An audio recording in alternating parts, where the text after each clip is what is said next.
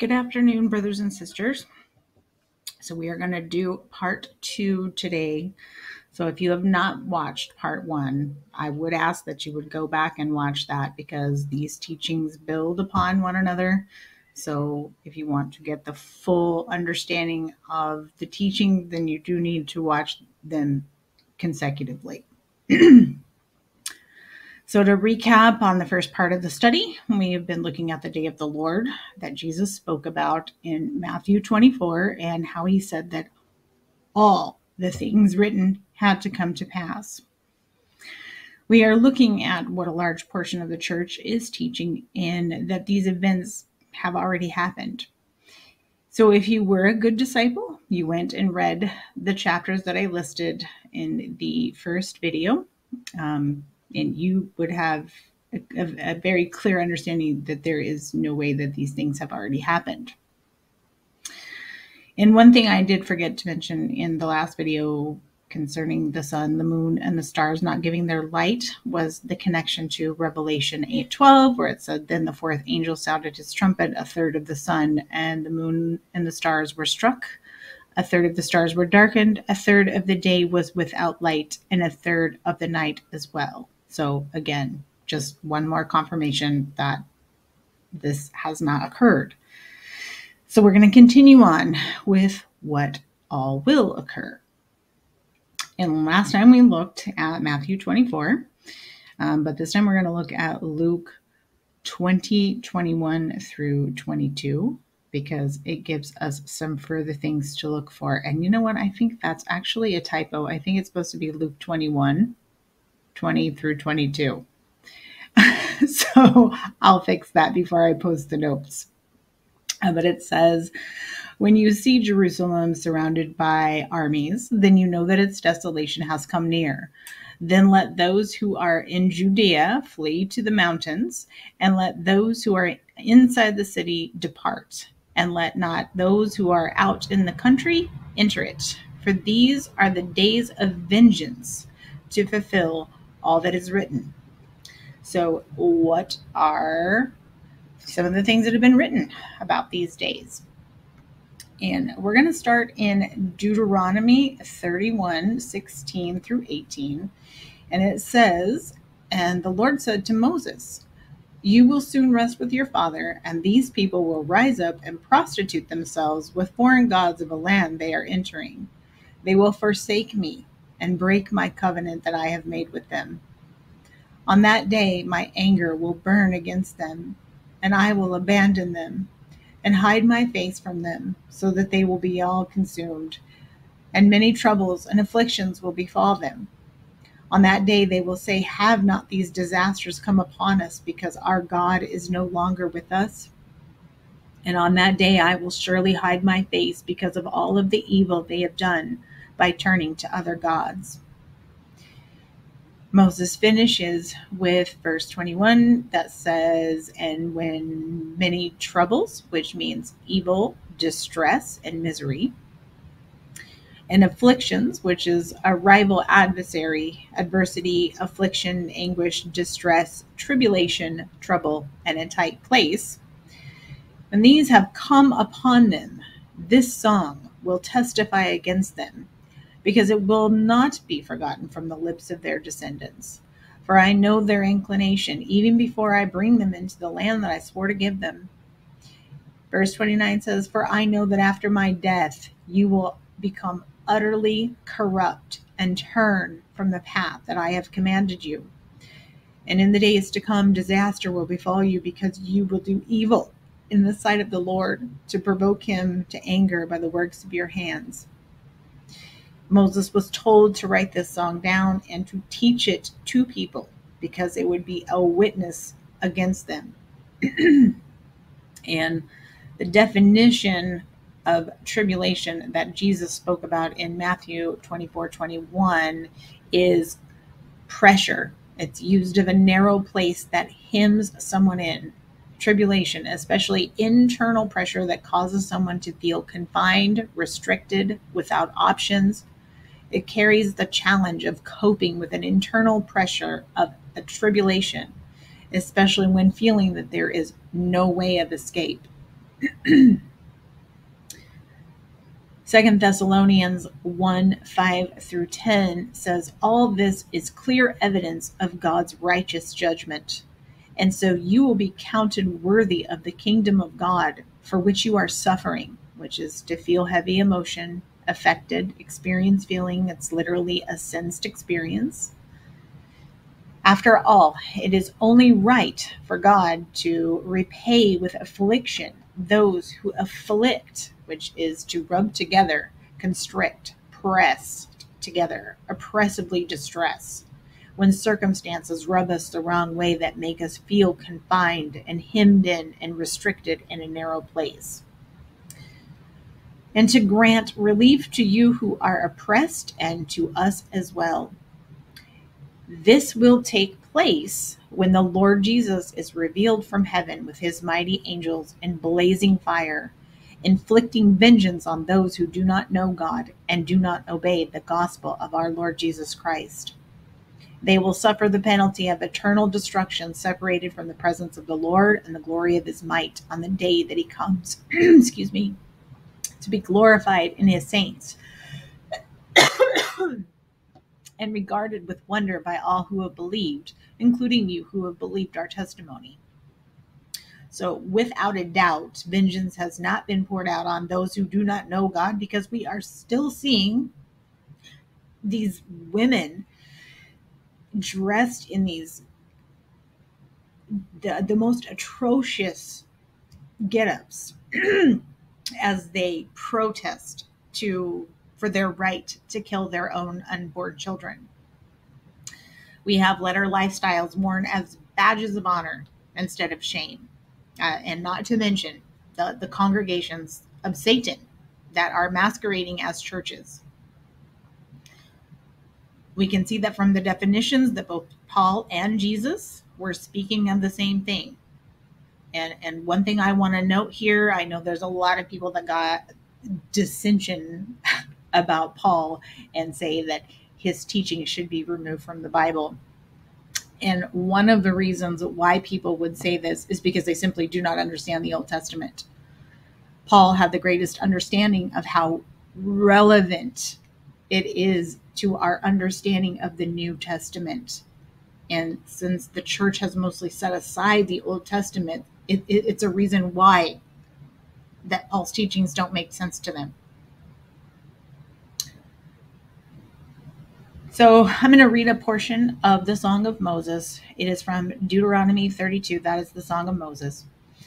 I'm going to read 34 through 43. And it says, have I not stored up these things, sealed them up within my vaults? Vengeance is mine. I will repay. In due time their foot will slip, for their day of disaster is near, and their doom is coming quickly. For the Lord will vindicate his people and have compassion on his servants when he sees that their strength is gone and no one remains, slave or free. He will say, where are their gods? The rock in which they took refuge, which ate the fat of their sacrifices and drank the wine of their drink offerings. Let them rise up and help you. Let them give you shelter. See now that I am he. There is no God beside me. I bring death and I give life. I wound and I heal, and there is no one that can deliver from my hand. For I will lift my hand to heaven and declare, as surely as I live forever, when I sharpen my flashing sword and my hand grasps it in judgment, I will take vengeance on my adversaries and repay those who hate me. I will make my arrows drunk with blood, while my sword devours flesh, the blood of the slain and the captives, the heads of the enemy leaders. Rejoice, O heavens, with him, and let all God's angels worship him. Rejoice, O nations, with his people, for he will avenge the blood of his children. He will take vengeance on his adversaries and repay those who hate him.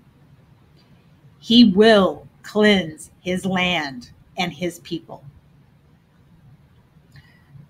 Now, Revelation 15 talks about those who sing the Song of Moses, and again from Deuteronomy 32, too, and I encourage you to go read over the whole Song of Moses, the whole thing, because it is sung by those who have victory over the beast, over his name, his number, and his mark.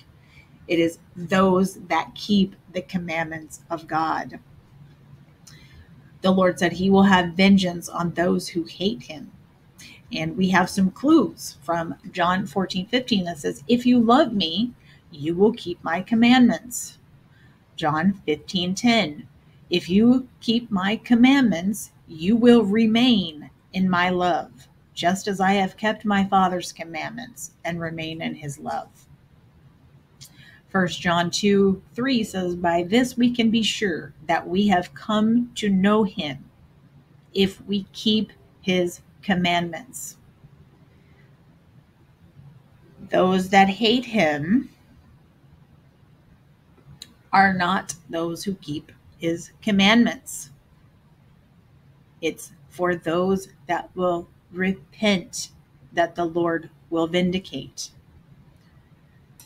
Paul wrote about the full number of Gentiles coming in Romans 11:25 through 27, and it says, I do not want you to be ignorant of this mystery, brothers, so that you will not be conceited.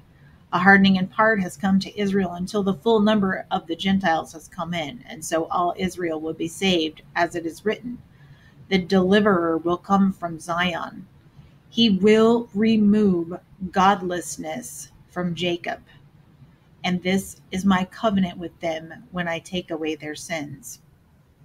Godlessness is a lack of respect, showing itself in bold irreverence, refusing to give honor where honor is due. And if your view of this particular scripture is about a certain race, I can assure you that God is not a racist. The covenant of God for his people, that is that his laws are written on our heart. And then our sins are remembered no more. Hebrews 10:15 through 17. Also in Jeremiah 32. Could be wrong about that. Sorry, didn't write that one down. But here again, Paul is quoting from Isaiah 59, and I'm going to provide some context from that scripture in which he is quoting. It's 1 through 4 to begin with. It says, surely the arm of the Lord is not too short to save, nor his ear too dull to hear. But your iniquities have built barriers between you and your God, and your sins have hidden his face from you, so that he does not hear. For your hands are stained with blood, and your fingers with iniquity. Your lips have spoken lies, and your tongue mutters injustice. No one calls for justice. No one pleads his case honestly. They rely on empty pleas. They tell lies. They conceive mischief and give birth to iniquity. Verse 12 through 20 says, for our transgressions are multiplied before you, and our sins testify against us. Our transgressions are indeed with us, and we know our iniquities.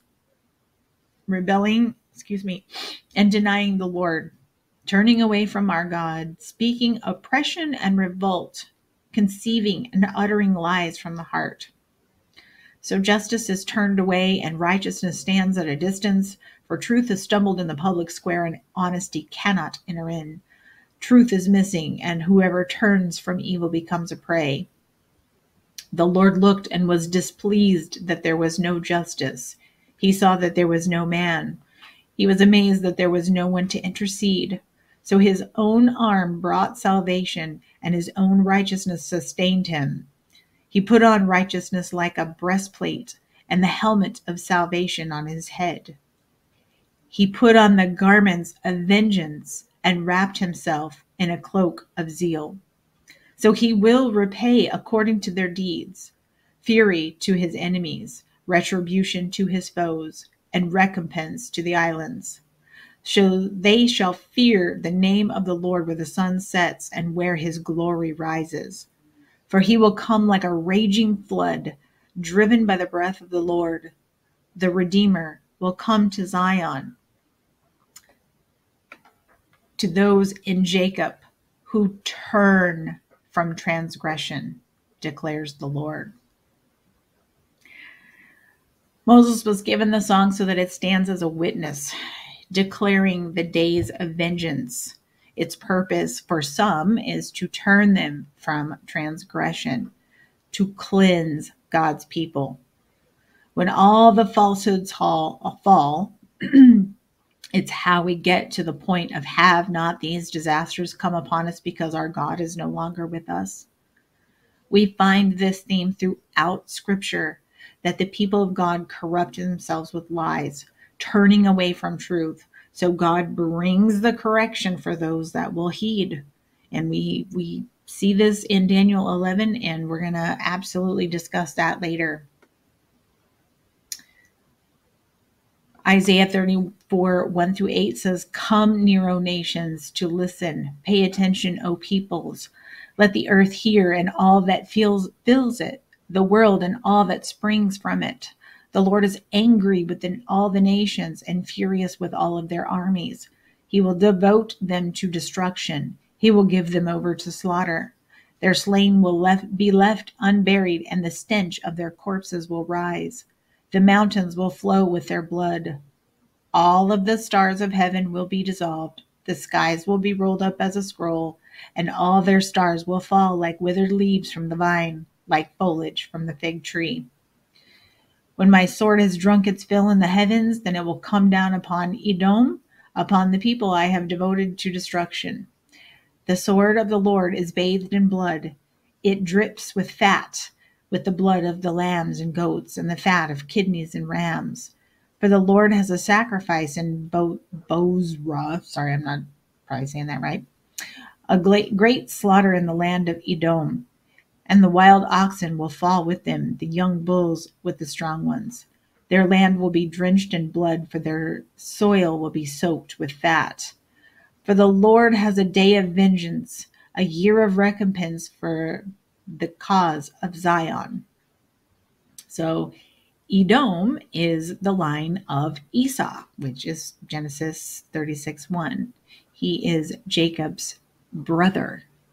And this is going to be so important to understanding the destruction of Jerusalem that we are going to get further and further into as we go along. But the word recompenses in Isaiah is a requital, a retribution, a fee, recompense, reward. And Jesus spoke about this in Revelation 22:12. And he said, "Behold, I am coming soon, and my reward is with me, to give to each one according to what he has done." The word here, reward, means a reward recompense that appropriately compensates a particular decision and action. This is repeated in Isaiah 40:10, 62:11, Jeremiah 17:10, Romans 2:6-11, and there's a bunch more, but you're going to have to look them up. Isaiah 61:3 says, "The Spirit of the Lord God is upon me, because the Lord has anointed me to preach the good news to the poor. He has sent me to bind up the brokenhearted, to proclaim liberty to the captives and freedom to the prisoners, to proclaim the year of the Lord's favor and the day of our God's vengeance, to comfort all who mourn, to console the mourners in Zion, to give them a crown of beauty for ashes, the oil of joy for mourning, and a garment of praise for a spirit of despair. So they will be called oaks of righteousness, the planting of the Lord, that he may be glorified." So we know that the first part of this was done. That's what Jesus said in Luke 4:18-19. But we have not seen the day of God's vengeance. So for all these people that are quoting this particular scripture, that he gives the oil of joy for mourning and, the garment of praise for a spirit of despair, you're taking that out of context. So leave the scripture in its context, because it is those that mourn in Zion, mourning in repentance and living by his commandments for what will be done to them. That is who gets the beauty for ashes and the oil of mourning. Isaiah 63, 1 through 6 says, "Who is this coming from Edom, from Bozrah, with crimson-stained garments? Who is this robed in splendor, marching in the greatness of his strength? It is I, proclaiming vindication, mighty to save. Why are your clothes red, and your garments like one who treads the winepress? I have trodden the winepress alone, and no one from the nations was with me. I trampled them in my anger and trod them down in my fury. Their blood spattered my garments, and all my clothes were stained. For the day of vengeance was in my heart, and the year of my redemption had come. I looked, but there was no one to help. I was appalled that no one assisted. So my arm brought me salvation, and my own wrath upheld me. I trampled the nations in my anger. In my wrath I made them drunk and poured out their blood on the ground." And we know that this is talking about Jesus. Revelation 19:11 through 15 says, "Then I saw heaven standing open, and there before me was a white horse. Its rider is called Faithful and True. With righteousness he judges and wages war. He has eyes like a blazing fire, and many royal crowns on his head. He has a name written on him that only he himself knows. He is dressed in a robe dipped in blood, and his name is the Word of God. The armies of heaven, dressed in fine linen, white and pure, follow him on white horses, and from his mouth proceeds a sharp sword with which to strike down the nations, and he will rule them with an iron scepter. He treads the winepress of the fury of the wrath of God the Almighty." Jeremiah 50:14 through 15 says, "Line up in formation around Babylon, all you who draw the bow. Shoot at her, spare no arrows, for she has sinned against the Lord. Raise a war cry against her on every side. She has thrown up her hands and surrenders. Her towers have fallen, her walls are torn down. Since this is the vengeance of the Lord, take out your vengeance upon her. As she has done, do the same to her." And in 51:6 it says, "Flee from Babylon, escape with your lives. Do not be destroyed in her punishment, for this is the time of the Lord's vengeance. He will pay her what she deserves." And we see in Revelation 18:4 about Babylon, the mother of harlots.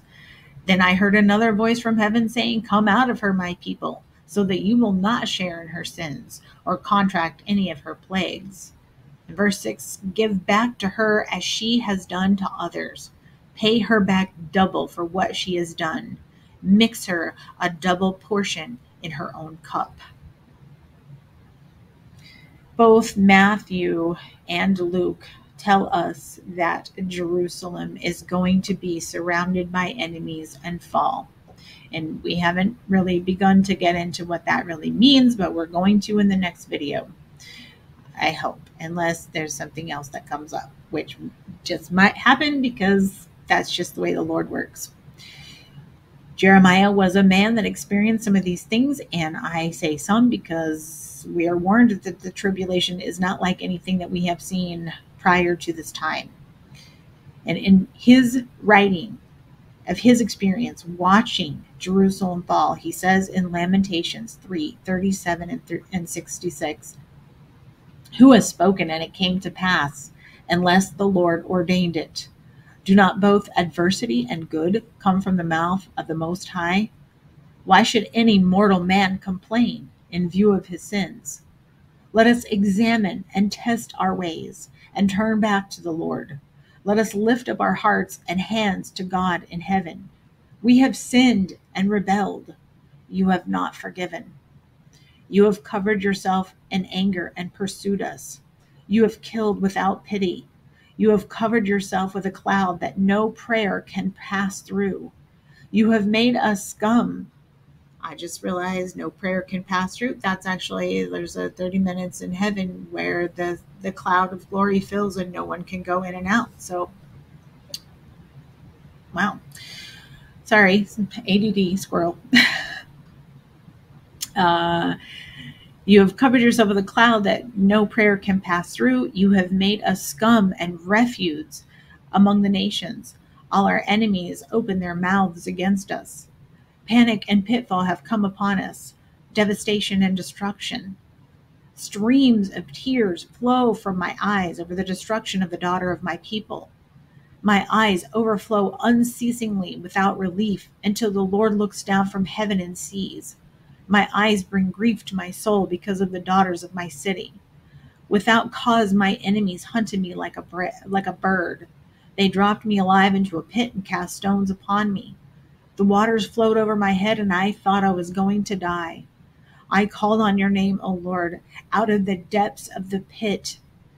You heard my plea. Do not ignore my cry for relief. You drew near when I called on you. You said, do not be afraid. You defend my cause, O Lord. You redeem my life. You have seen, O Lord, the wrong done to me. Vindicate my cause. You have seen all their malice and all of their plots against me. O Lord, you have heard their insults, all of their plots against me, the slandering and the murmuring of my assailants against me all day long. When they sit and when they rise, see how they mock me in song. Will you pay them back what they deserve, O Lord, according to the work of their hands? Sorry, this thing is being really screwy to control for some reason. Put a veil of anguish over their hearts. May your curse be upon them. You pursue them in anger and exterminate them from under your heavens, O Lord. We have many witnesses in the Bible of Jerusalem falling, but in not one of them do we find a group of people singing the song of Moses. You have Jeremiah singing some sort of version of it, but he is alone. It's not a bunch of people. We have bits and pieces, that have come to pass here, but it's not the days of vengeance. So some did escape the physical city of Jerusalem when it fell, but that was, again, not the whole of what Moses has said would be fulfilled. So Daniel was another person who saw the fall of Jerusalem.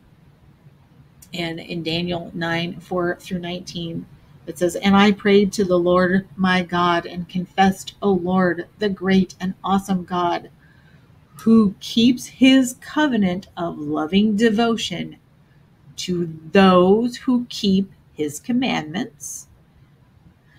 We have sinned and done wrong. We have acted wickedly and rebelled. We have turned away from your commandments and your ordinances. We have not listened to your servants, the prophets, who spoke in your name to our kings, leaders, and fathers, and to all the people of the land. To you, O Lord, belongs righteousness, but this day we are covered with shame. The men of Judah, the people of Jerusalem, and all Israel, near and far, in all the countries to which you have driven us because of our unfaithfulness to you. O Lord, we are covered with shame, our kings, our leaders, and our fathers, because we have sinned against you. To the Lord our God belong compassion and forgiveness, even though we have rebelled against him and have not obeyed the voice of the Lord our God to walk in his ways, which he set before us through his servants the prophets. All Israel has transgressed your law and turned away, refusing to obey your voice. So the oath and the curse written in the law of Moses, the servant of God, has been poured out on us because we have sinned against you. You have carried out the words spoken against us and against our rulers by bringing upon us a great disaster. For under all heaven, nothing has ever been done like what has been done in Jerusalem. Just as it is written in the law of Moses, all this disaster has come upon us. Yet we have not sought the favor of the Lord our God by turning from our iniquities and giving attention to your truth. Let that sink in. Therefore, the Lord has kept the calamity in store and brought it upon us. For the Lord our God is righteous in all he does, yet we have not obeyed his voice. Now, O Lord our God, you brought your people out of the land of Egypt with a mighty hand, who made yourself a name renowned to this day. We have sinned, we have acted wickedly. O Lord, in keeping with all your righteous acts, I pray your anger and wrath may be turned away from your city, Jerusalem, your holy mountain. For because of our sins and the iniquities of our fathers, Jerusalem and your people are a reproach to all around us.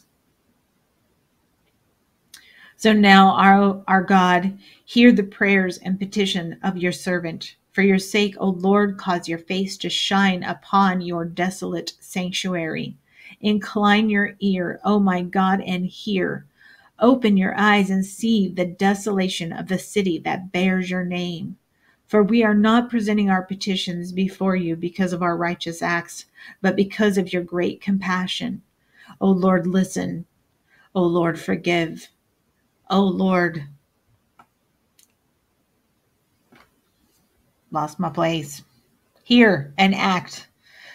For your sake, O my God, do not delay, because your city and your people bear your name.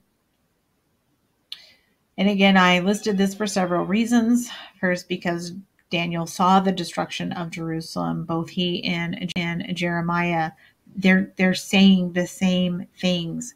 Jerusalem is destroyed for her sin, rebellion, and transgression of God's commands.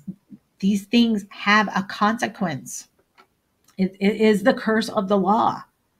And someone's going to say, oh, but we're redeemed from the curse of the law. And to you, I would say that it is those who obey the commands of God that are redeemed. And if you will not hear this truth, you will find out soon enough. It is those like Daniel that will humble themselves, confess the error of their ways, that cry out to God for the abominations committed against him in true repentance, just like the Song of Moses says that God is going to honor. And this prayer of Daniel is prophetic in the view of the destruction of Jerusalem to come. It is prophetic of the tribulation and the Song of Moses. And we'll discuss that further later.